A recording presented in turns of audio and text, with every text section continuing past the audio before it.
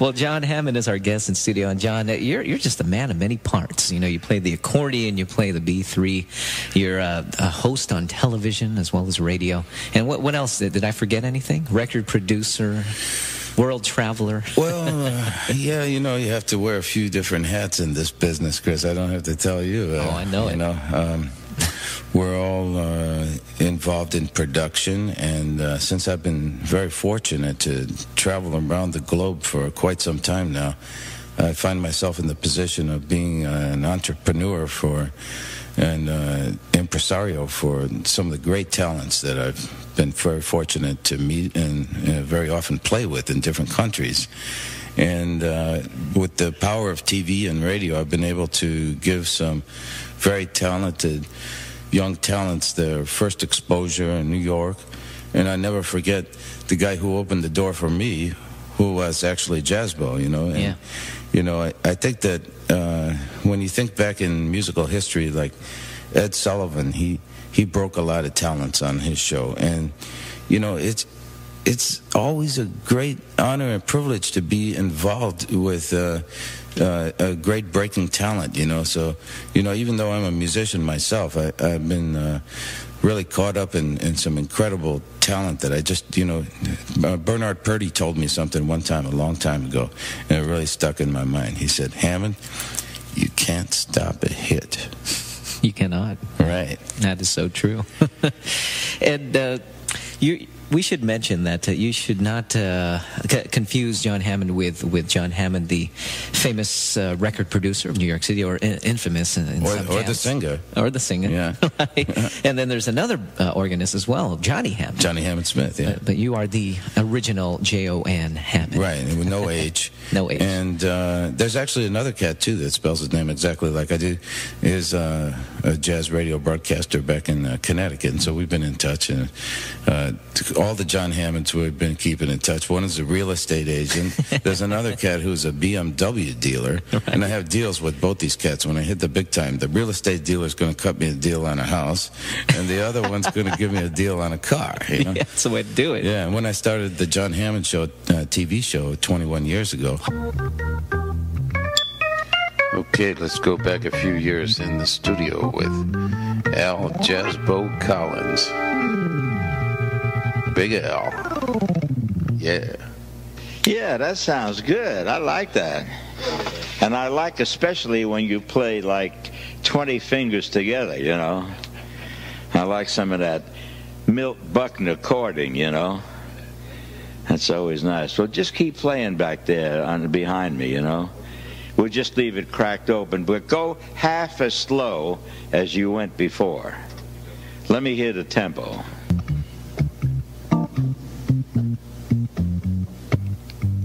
Yeah, now you may be getting somewhere. Yeah.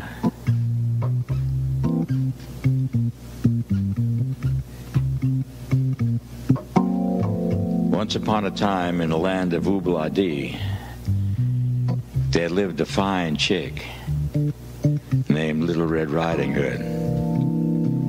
And one day Red's mother called her into the front room, and she said, "Honey, I got some bad news for you, and you're the first to know." "What's up?" said Red. "Well, it's your grandma," said her mother. "She's feeling kind of beat. Hangoversville, for all I know. Anyhow, I fixed up a real wild basket of ribs and a bottle of juice, and I'd like you to fall by her joint and lay the stuff on her." "Crazy," said Red. And taking the basket, she took off through the woods. She had only gone a short distance when from out the timber jumped a big bad wolf, grinning affably and saying, "Hey, baby, give me some skin." Red said, "Sorry, Daddy, some other time. Right now, I got to make it over to my grandma's. She's feeling kind of beat. So I'd see you later." "Say no more, Mama," said the wolf. "I'm hip. I'll dig you later." And so by means of a short, circuitous route through the tall grass, he made it over to Grandma's post haste and rapped on the door. He rapped harder than that, man. Well, he rapped lower and harder than that. Yeah, that's better. Who goes? Cried Grandma. "It's Western Union," cried the wolf. "I got tickets to the opening night. Count Basie's band and all." "Say no more," said the mama, and she opened the door, and the wolf jumped in, ate the old lady up, jumped into her night drapes, and pulled the lily whites up around his chin and waited. Pretty soon, Little Red Riding Hood came tripping down the path and knocked on the door. "Who grows?" cried the wolf. "Oh, it's me, Gram," said Red. "Mama heard you were feeling kind of low, and she's fixed up a little thing for you." "Well, fall in," said the wolf. Whereupon Red Riding Hood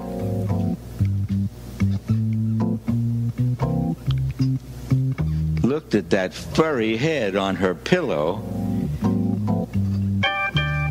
and she said,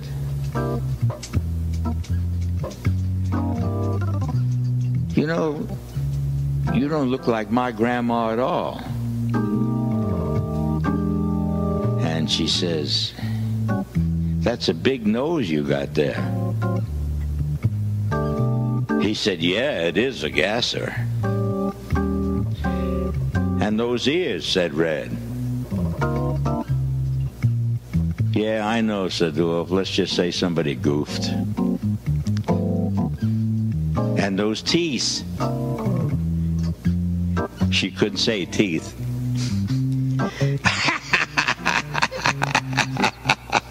"Those teeth." "Yeah," he said, "and those are my only bicuspids, you know." She said, "No, man, I don't want to come on square and ask to see your card. But you don't look like my grandma at all. You look like some other cat." "Baby," said the wolf, "you're flipping." "No, man," she said, "no, I just dug your nose again, and it's just too much." Whereupon the wolf says, "What is this anyhow, face inspection?" Whereupon he jumped out of bed and began chasing Little Red around the cabin. They went thither and yon and hither and yon. Hither and yon, and you're on KYOU Radio, 1550 AM, San Francisco, California, and on the net at www.kyouradio.com. This is Jon Hammond with the Hammond Cast Show. Let's go back to Jazz Bow. This time for a half a chorus, John, of some wild music, so get in there.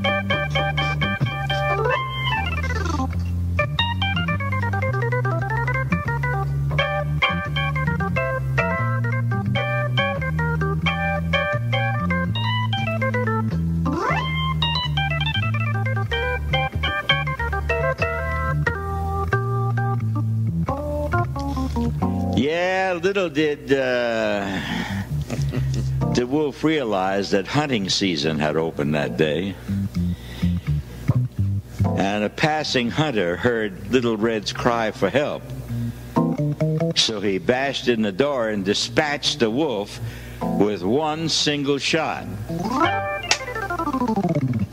That was a good shot. Take your best shot, man. I usually have more fun with that, but that's all right. We're on our way to the end of the story.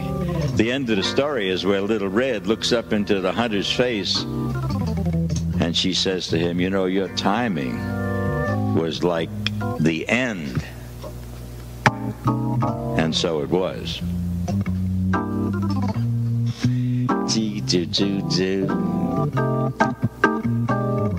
I remembered half of the words tonight. I'm getting better on it, you know.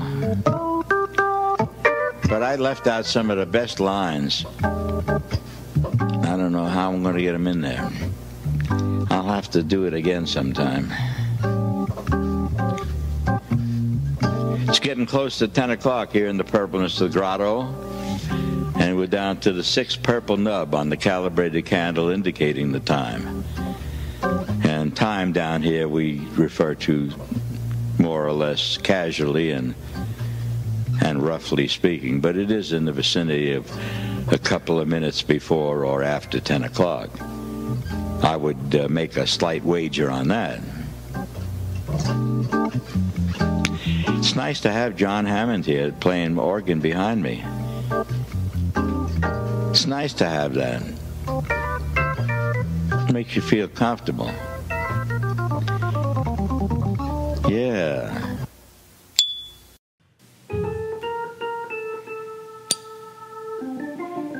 Hello, everybody. This is Jon Hammond. I got a new microphone talker. Can you hear me out there, everybody? Thank you very much for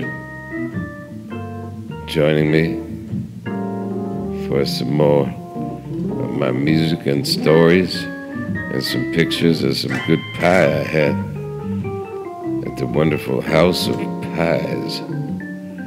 Yeah. Well, I'd like to take this opportunity to wish everybody out there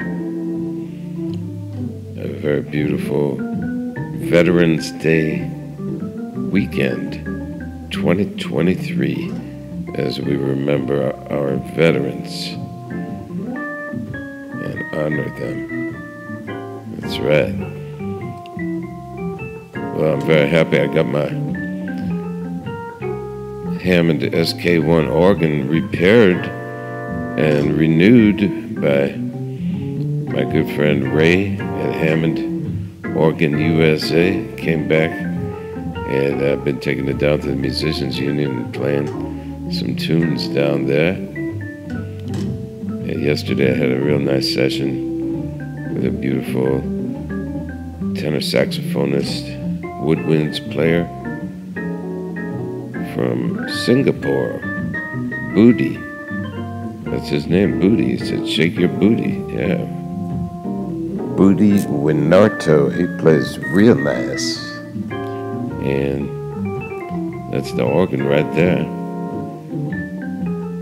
I've been playing all my gigs through a really beautiful and lightweight but powerful Mark bass amplifier. And recently, I got a pile of D cells, batteries, and I decided I would go back to the old type of flashlight to put the D cell batteries in there. And I got a real powerful one. This is my friend Scott. He's the owner of Fenton's Creamery. Beautiful ice cream. I had some after my gig nearby there. And oh man, it was good. And they also serve excellent breakfast. There's my friends Vanji and Dev Singh. And I go way back with them, you know. Well, I've been hitting some donut places. And you know, there's a really great movie. It's called Donut King. If you haven't seen it, I would highly recommend it. It's amazing. I'm still on cable TV every Friday night. 40 years, everybody. Yikes.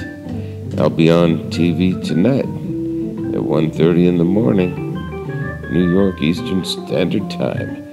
on Manhattan Neighborhood Network and streaming all around the world.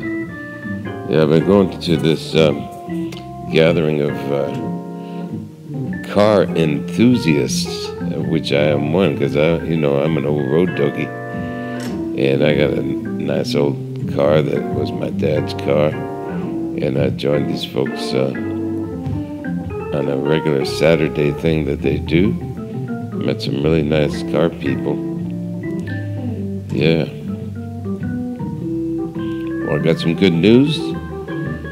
Real good news. We're going to be playing again at the NAMM show with my entire band, the Jon Hammond Funk Unit. We're going to be the opening band.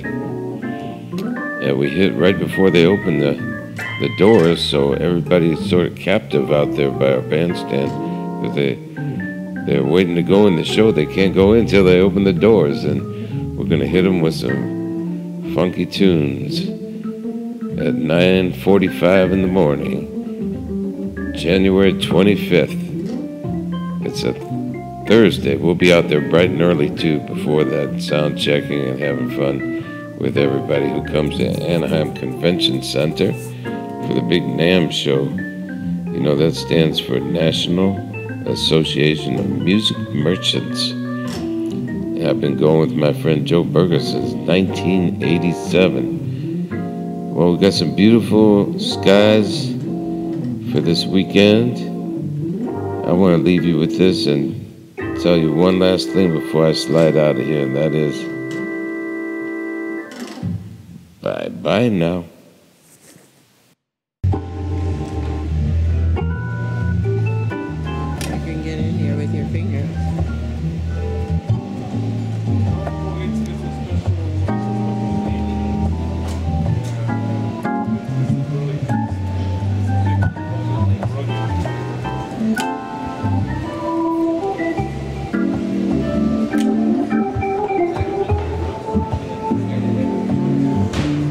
Mm-hmm.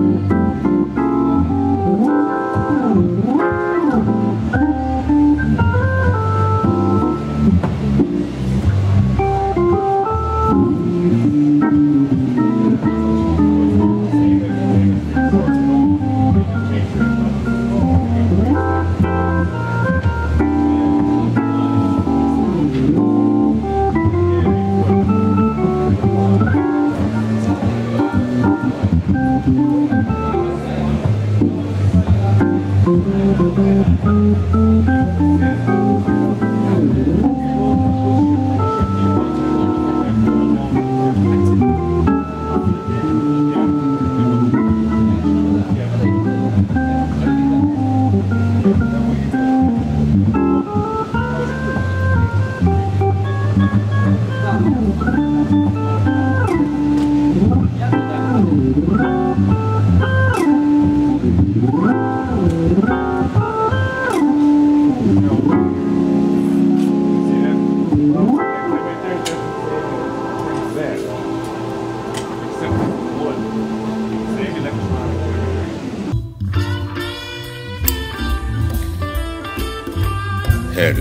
everybody.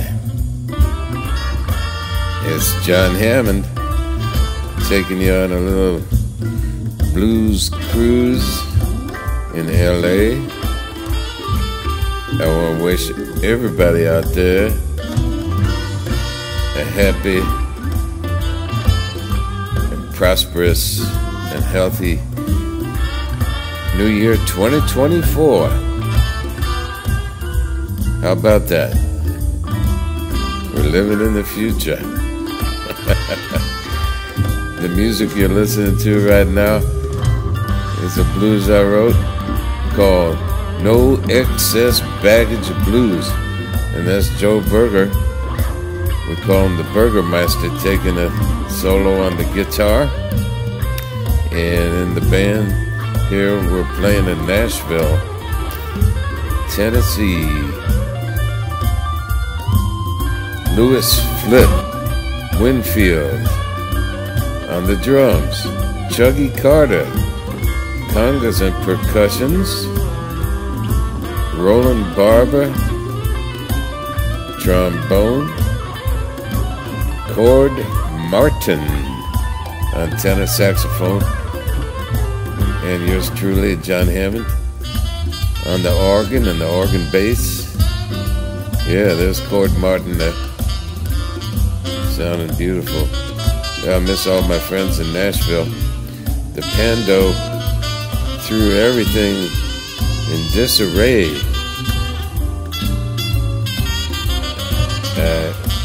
Cut back my traveling quite a bit, but we're starting to get back out there on the dusty trail, getting some gigs. I'm very excited. We got the big Winter NAMM Show 2024. We're going to be the kickoff opener band, January 25th. Yeah, Cord, out of sight. Roland Barber, trombone, everybody, from Nashville, Tennessee. Yeah. Oh, yeah.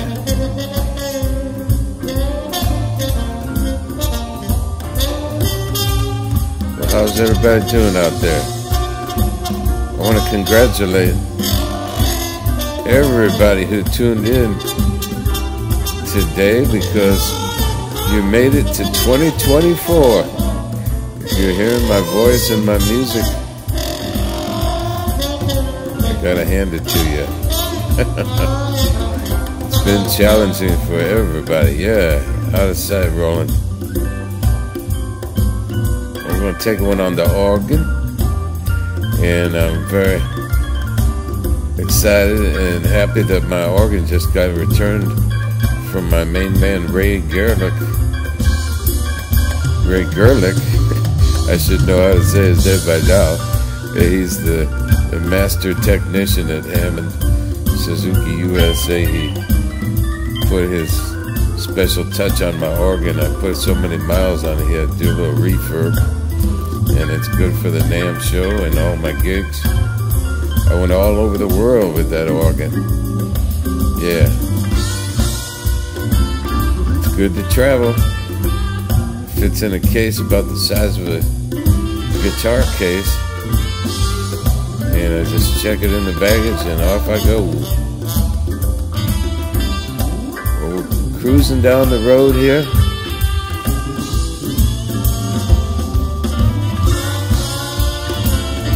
Yeah. If you're going to the NAMM show, come on by the Arena Plaza stage. We're going to be hitting early before they open and when they open. 55-minute set. January 25th, that's a Thursday. I got an incredible lineup of cats on the band. I'm going to take you home with this one. I wish everybody have a beautiful one. I just want to say one last thing before I slide out of here, and that is bye-bye now.